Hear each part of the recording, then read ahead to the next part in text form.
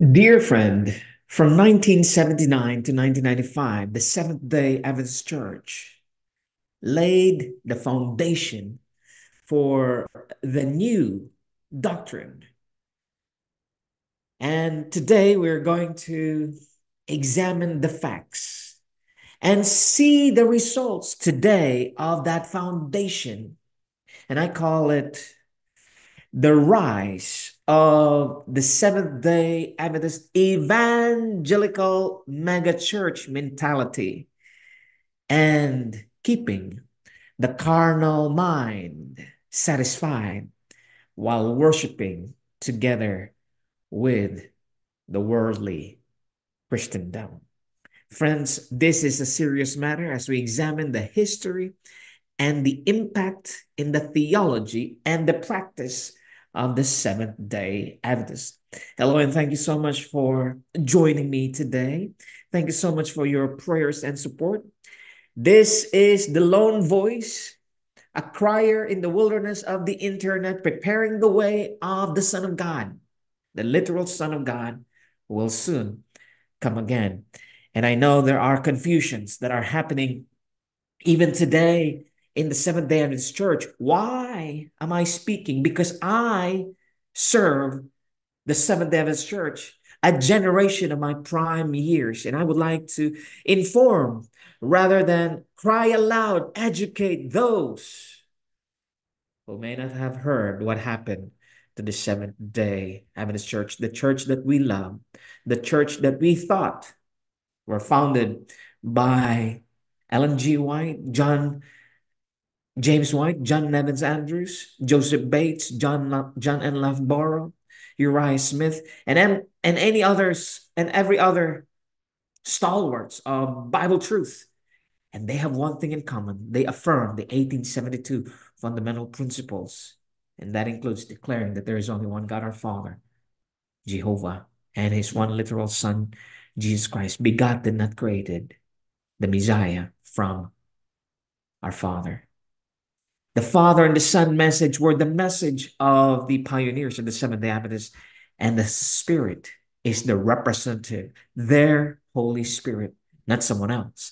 This is the message that has been obscured and confused by Seventh-day Adventists today. Some believe in literal three gods. Some believe in literal three persons. Some believe in literal Holy Spirit as another God, another person. The confusion continues, and they are defending what they do not understand. And today I would like to show you the history of the Seventh-day Adventist Church in a nutshell. You can validate or verify the verities of these facts as it is available online.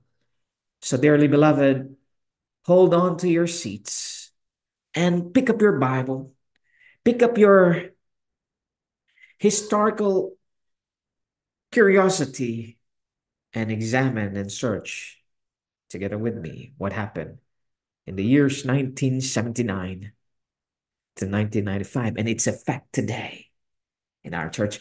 Well, we could always argue that in history, the 1903 history was the beginning or the alpha of the apostasy. And in 1950s, the justification of being so close to the evangelical Trinitarian Sunday keeping churches. And in the 1979 to 1995, the actual laying of the foundation of the new doctrine in the Seventh-day Adventist Church. Let us seek the Lord in prayer, friends. Father in heaven, may history reveal to us what is happening in your church, the church that you called, the church that had apostatized and waited for the pioneers and the founders, their descendants, and those who are faithful to the 1879, 1889, until 1930s declaration publicly of their faith.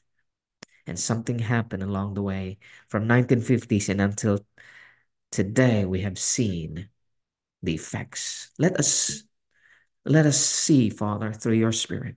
Help us see, Father, through your Spirit, what happened in the years 1979 to 1995.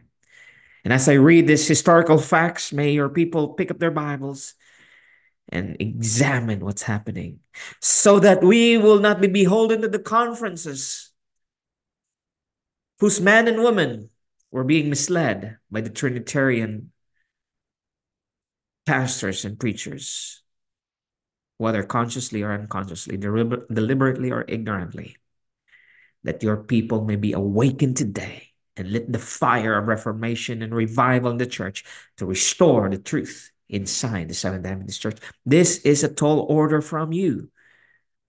Just like Goliath and David, this is a fight among the very, very few scattered little flock inside the church or outside the church, disfellowship, marginalized, persecuted by the Seventh-day Adventist Trinitarians, that we will hold on to uphold the banner of truth and calling Seventh-day Adventists today the errors of the new doctrine. I pray in the name of your Son, Jesus Christ.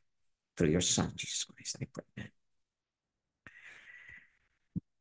So let us expose this truth today, dearly beloved, by saying in 1979, the facts are clearly drawn. W. Duncan Eva and Bernard Seton are working behind the scenes and moving an agenda to adopt the new fundamental beliefs. The revised draft was sent to the theologians at Andrews University to ready it for prime time at the World Conference in April 1980. These are facts. These are documents that we can verify, verifiable archive. Back in 1946, the committee put forth an action making it almost impossible to change any belief statement.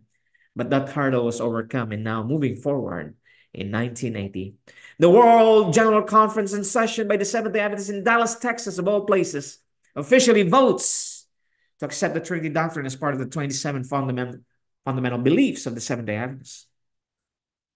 By officially approving the Trinity doctrine by vote of carnal, mortal, opinionated Trinitarian minds, the church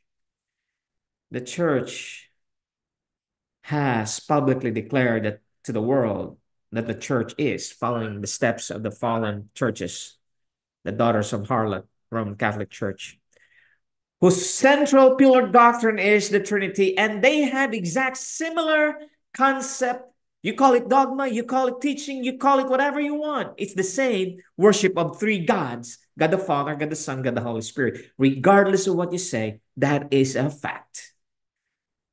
You may say it's one, three heads, one body. You may say it's united, three in one. You may say it's Unitarian, Trinitarian, or you may say tritheism. It's the same worship of God the Father, God the Son, God the Holy Spirit.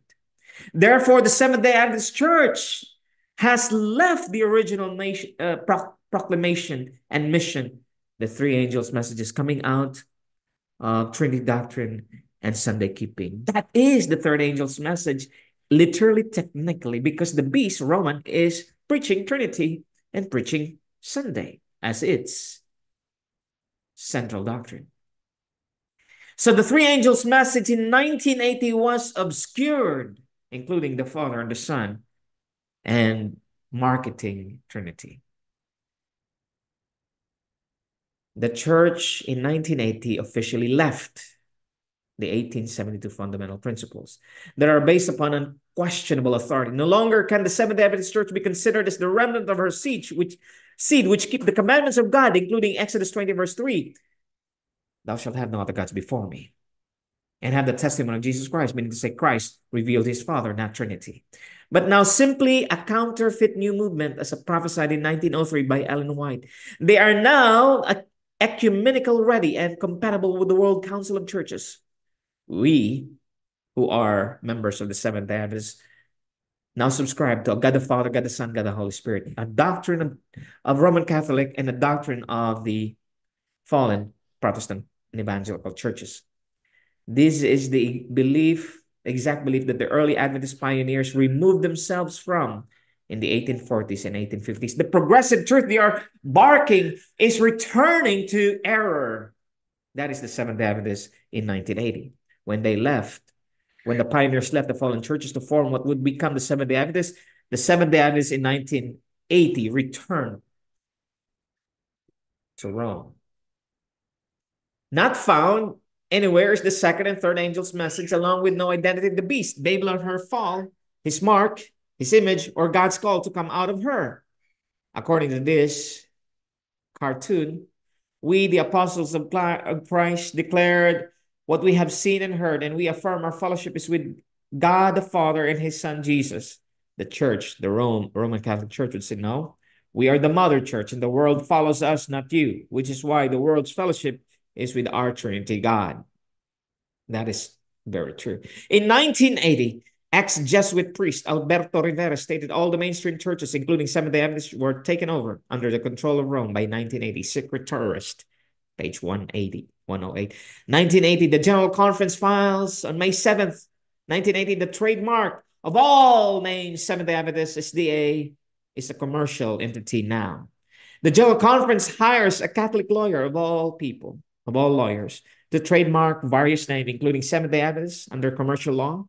This is the first time a Protestant church denomination appeals to the state for protection of their name. This move comes from former pastors and our leaders forming other groups bearing the same or similar name as a result of separating themselves from the apostasy that is happening within the main body. They are therefore labeled as offshoot movements as they attempt to hold to the foundation given to the original SDA church before all the changes over time. The original adherents of the Seventh-day Adventist Church were called offshoot. What a shame. The Seventh-day Adventist in 1980 was a new plant. It's not from the root. It is a new plant using the name of the root. So that's why when they say offshoot, that is a false narrative. That is a false accusation.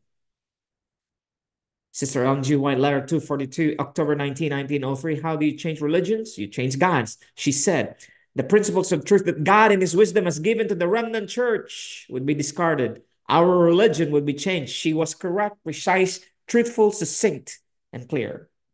The counterfeit 1987 The Adventist Church laid the foundation in changing the doctrine. 1981, Neil C. Wilson, an associate of Leroy Edwin Fromm, General Conference president, announces the church has officially adopted the Trinity doctrine, which is now number 2 in the church's 27 fundamental beliefs. He declares before the Seventh-day Adventist Church that there is another universal and truly Catholic organization, the Seventh-day Adventist Church. Those of you who are ignorant, innocent in the Seventh-day Adventist Church today, listening to this broadcast, you are sitting in a Seventh-day Adventist Catholic Church with the doctrine of the Trinity.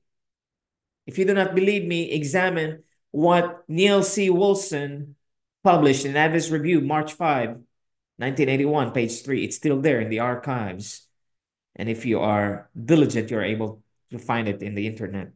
1981, Adventist Review, July 30th, special edition on Bible doctrines. The Trinity doctrine is explained 1 year after it was voted as official doctrine, which was in 1980. It states, while no single scriptural passage states formally the doctrine of the Trinity, it is assumed as a fact by Bible writers and mentioned several times. Only by faith can we accept the existence of the Trinity, page 4.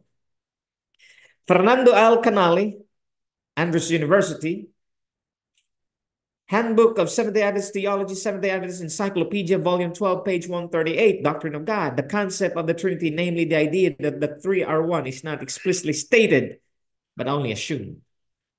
1981, President Ronald Reagan took his inaugural oath on January 20, 1981. Reagan startled the occult world by taking his oath of office from the west wing of the Capitol and not the east wing as all his predecessors have done. When President Reagan decided to become the first U.S. president to take his oath from the west wing of the Capitol, he faced an obelisk known as the Washington Monument. This fact meant that he was sending the strongest possible signal to fellow Illuminists all the world over that. After 205 years of pursuing the goal of establishing New World Order, the kingdom of the Antichrist plan was entering its final phase. So the secret sign to be given to the Jesuits worldwide when this took place is that Protestantism has been wiped out. This aligned with the statement made by ex-Jesuit priests. All the mainstream churches were taken over under the control of Rome by 1980. But from even before this time of 1981, you could see firsthand the influence of Rome with just the simple architecture of the United States Capitol building in comparison to St. Peter and St. Paul's Cathedral in Rome. Friends, the beast and its image. The central object at the Vatican found in St. Peter's Square is an Egyptian obelisk, a giant sundial symbolizing sun worship of the three gods of the sun, the rising sun, the midday sun, and the sun, and the sunset sun. This came from the Temple of Isis. Every president since Ronald Reagan, Bush, Clinton, George W. Bush had similarly taken their oaths of office facing the obelisk. It is difficult to think of a more despicable satanic symbol than the obelisk. All occultists literally worship the Egyptian sun god Ra, whom they believe resides within any obelisk while facing the obelisk. A person is also worshiping the evil satanic spirit within. Freemasons and other occults absolutely revere the phallus. The Washington Monument is strategically placed so that leaders of Congress and the White House can face the obelisk daily, just as all devout occultists are required to do. Every president is inaugurated, as we call it. This word comes from the Latin word inaugurare, which means to take omens. Tormont, Webster Illustrated Encyclopedic Dictionary, a most occult term. For this reason, the very date of presidential inauguration is planned every 4 years on January 20. Every month, the 20th day is the beginning of the occult cycle of astrology. Further, there are precisely 13 days between January 20 to the high satanic day called in bold Groundhog's Day of February 2nd. 1982, dearly beloved. The Seventh-day Adventist Church signs the Baptism Eucharist Ministry, BEM document from Spiritism in the Seventh-day Adventist Church, pages 86-89 by Colin and Russell Standish, Heartland publication, 1995, and the Capitulation to the Ecumenical Movement by Colin Standish. The Church continues in 1984, baptismal vow reformated pro Trinity language. 1985, a new church hymnal takes the place of older attempted revised hymnal from the 1940s. 1986, the official doctrine of the church is stated in the church manual. There is one God, Father, Son, Holy Spirit, the unity of three co-eternal persons. 1988, Seventh-day Adventists believe 27 fundamental beliefs, but book is published, strongly Trinitarian, drafted by essentially one man, P.G. Dumstig, in connection with 194 persons from 10 world divisions. His doctor of degree, Dumstig degree, came from the Free Reformed University of Amsterdam. It was then parodied and promoted by J.R. Spangler, editor of Ministry magazine. Leroy Fromm previously had the same position. This is just one of the many books of the New Order prophesied by Ellen G. White. The Coming of the Comforter, Leroy Fromm. Question and Doctrine, Leroy Fromm. E. Reed, Roy Allen Anderson. T.E. Unruh, Seventh-day Adventist Believe, 27. A Biblical Exposition of Fundamental Doctrines, P.G. Dumstig. Movement of Destiny, Leroy Fromm. The Trinity, Woodrow Wilson. Jerry Moon, John Reeve. Understanding the Trinity, Max Hutton. Ellen White and the Trinity, John Vorman. Exploring the Trinity, One God or Three. Doug Batchelor, The Sonship of Christ by Ty Gibson. I was compelled, according to the Freemason Leroy Edwin Fromm, to search out a score of valuable books written by men outside our faith. The next logical and inevitable step involved revision of certain standard works so as to eliminate statements that taught and thus perpetuated erroneous views on the Godhead, Trinity, triangular Godhead. 1990, at the General Conference session in Indianapolis, a Catholic priest spoke and prayed from the pulpit. The conference communication director told the local newspaper that we no longer believe that we did 100 years ago concerning comments on the great controversy about the papacy. It has watered down our church. Three Angels Messages.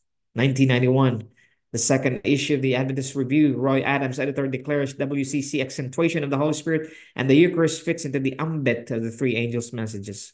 What a lie. What a distortion by Roy Adams.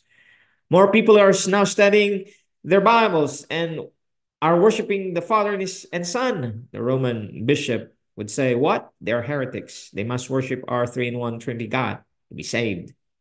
1993, George Knight, the professor and prominent Seventh-day Adventist theologian, makes the startling confession in Mystery Magazine, October 1993. In fact, probably George Knight regretted writing this unofficial publication of the Trinitarian Ministry Magazine. Most of the founders of Seventh-day Adventism would not be able to join the church today if they had to subscribe to the denomination's fundamental beliefs. More specifically, most would not be able to agree to belief number 2, which is true, the doctrine of the Trinity. In all actuality, this would include all the founders, including Ellen G. White and pioneers of the early Seventh-day Adventist Church. It should be alarming to today's membership. 1994, William Johnson, editor of the Adventist Review, writes, Adventist beliefs have changed over the years under the impact of present truth. What a lie, from William Johnson. Impact of present truth. No, it's return to Rome. Return to error.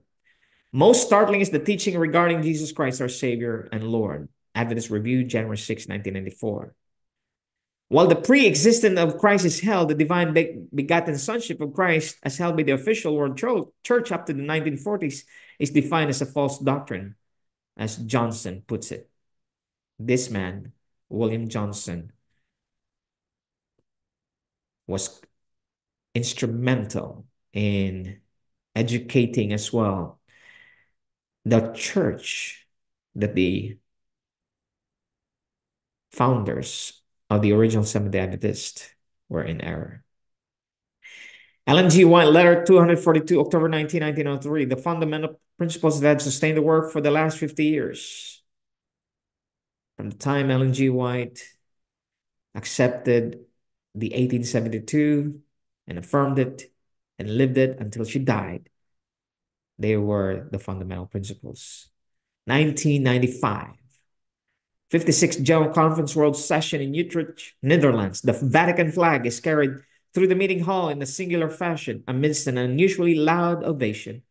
The Pope and I descended from the same Father that makes us brothers, who should not go around making personal attacks on each other. Differences, no matter how legitimate, would not justify the alienation of a member of the family. After all, the Pope and I are brothers. Columbia Union Visitor, June 1, 1995, quoting Mitchell Tyner, the Associate General Counsel for the General Conference of the Seventh-day Adventist. The ordination of women to the church as ministers is again a key issue in the vote against the ordination of women to ministries, an overwhelming 1,481 to 673. 2,600 delegates from 205 countries attended, with approximately 18,000 plus people present in total. 20 observers representing other faiths are also in attendance. You see, friends, the facts will not lie. What happened to William Johnson? Well, William Johnson was one of the elders of this evangelical mega church, wanted to be like the Sunday Trinitarian mega church, Crosswalk Redlands. He is one of the elders during that, before his death. So let us hear a little bit of the introduction by this apostate Trinitarian Seventh-day Adventist. Apostate because they departed from the original faith, the original principles of Seventh-day Adventists. Let us hear a little bit of their discussion. Johnson, Elder William Johnson, probably more official, who is a member of our church and just a wonderful friend to me. And Bill, will you tell us? Bill Johnson, one of the elders of the mega church Seventh-day Adventist Evangelical Concept Campus instead of churches. Innovative, distorting the truth, destroying the health reform message is the church that William Johnson would like to have. This is the effect of departing from the original fundamental principles of the Seventh-day Adventists. What's the effect? Friends, the effect is so clear. The effect is people are now led and misled to believe that their carnal life should not be touched, that what they do, say, or wear, whatever dress they can, whatever food, is not anymore the The issue is they can live free. They can continue in whatever they want to do. Repentance is undermined, diminishing the message. This is the result of the apostasy of the Seventh-day Adventist Church. Look at this church service. You thought you are in a nightclub. You thought you are in a bar. You thought you're in a disco places with all this man woman centered worship entertainment. Such a low blow to the holiness that the pioneers were preaching. Have mercy, oh God. They don't want to be judged, but look at what they are doing. Look at the entertainment. Even the words of the songs are so unbiblical. Look at the carnality of holiness worship. They say holiness, but look at them. I'm purposely not using the music because it's so evil. It's so lullabying into channeling to worship Satan that I cannot stand. I used to be a part of this system. I used to serve under the leaders of this church. A leader of this church I used to serve. And now I awaken, and now I condemn heresy in its actual real form. Heresy by departing from the truth. The leadership of this church had misled and deceived so many people with their mega church desire to prosper the Trinitarian church. Look at this way of preaching. I cannot allow the words to mesmerize and hypnotize people. The messaging is more on carnality, banality, and twisting of the scripture, corruption of the word of God. Old religion is obsolete. New religion is what they are bannering. New religion, money, millions of dollars, campuses, concert like adopting corrupted Christian music, and so forth and so on.